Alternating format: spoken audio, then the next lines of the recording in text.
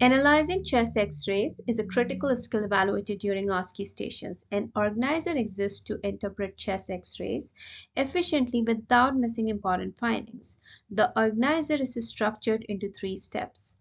The initial step is to verify essential patient information, including their name, age, the date of the X-ray, and, if obtainable, any previous X-ray for comparison. The second step to interpret a chest X-ray is to evaluate its overall quality and positioning, represented by the acronym RIPP, which stands for rotation, inspiration, projection, and penetration.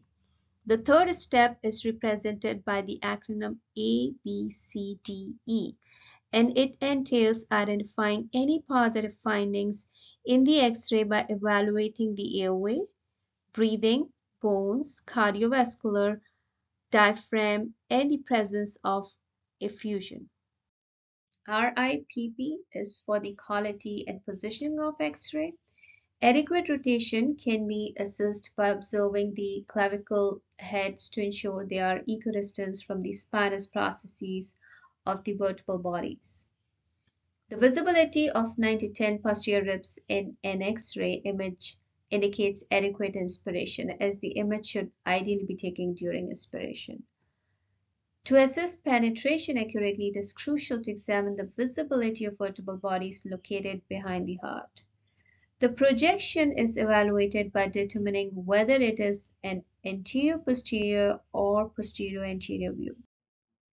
In posterior-anterior view, the clavicle is visible below the apex of lungs. The anterior ribs appear more prominent and the ribs appear more oblique in the orientation, whereas in anterior-posterior view, the clavicle are visible above the apex of the lungs. The shadow of a scapula is seen within the lung field and in large heart shadow. A is for airway. When evaluating the airway, it is important to determine whether the trachea is centrally positioned or deviated. B stands for breathing, and it can be evaluated in X-ray by observing lung hilum for lymph nodes, bronchovascular marking for any irregularities, the lung field for sign of consolidation, the presence of pneumothorax. B also stands for bone, which is to search for fracture and lytic lesion into the bones. C stands for cardiac, and when evaluating the cardiac shadow, we typically comment on to the cardiothoracic diameter, which should normally be less than 50% of the maximum transverse thoracic diameter. Additionally, we provide remarks on pulmonary trunk, arch of aorta, and right atrium.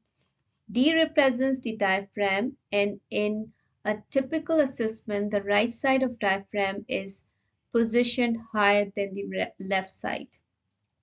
E represents effusion, and it can be assessed by looking for blunting of costophrenic angle.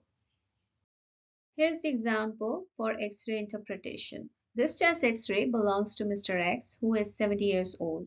The X-ray was conducted on August 4, 2020, and there are no prior X-ray records obtainable for reference.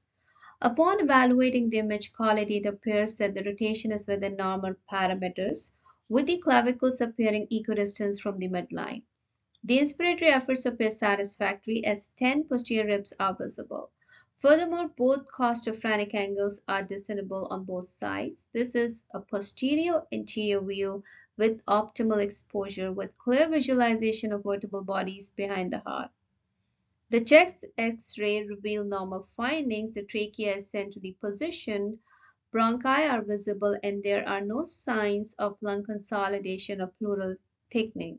The cardiac shadow appears well-defined and normal in size, with clear visualization of important cardiac structures. There is no evidence of pleural effusion or abnormalities in the diaphragm. Additionally, no bone fractures or lytic lesions are observed. Overall, the X-ray suggests no significant chest-related issues for Mr. X. Here is an example with positive findings. The trachea deviation to the right is notable, and concerning observations on this X-ray involve indication of pulmonary edema. bronchoalveolar coughing, the presence of curly B lines, and alveolar edema.